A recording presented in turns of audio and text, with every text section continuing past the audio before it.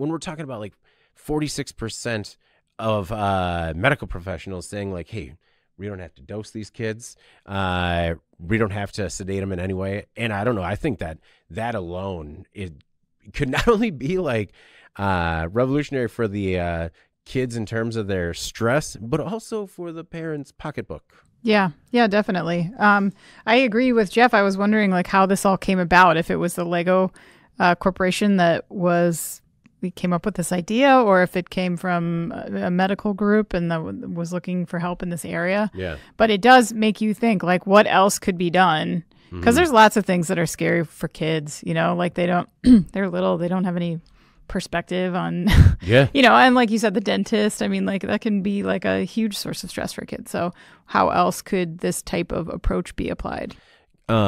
So since 2023, more than 10,000 Lego MRI scanner sets have been donated to hospitals and health professionals around the world.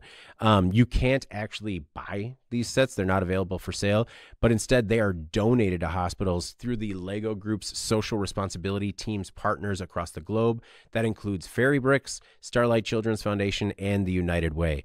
Just thought this was an incredible story.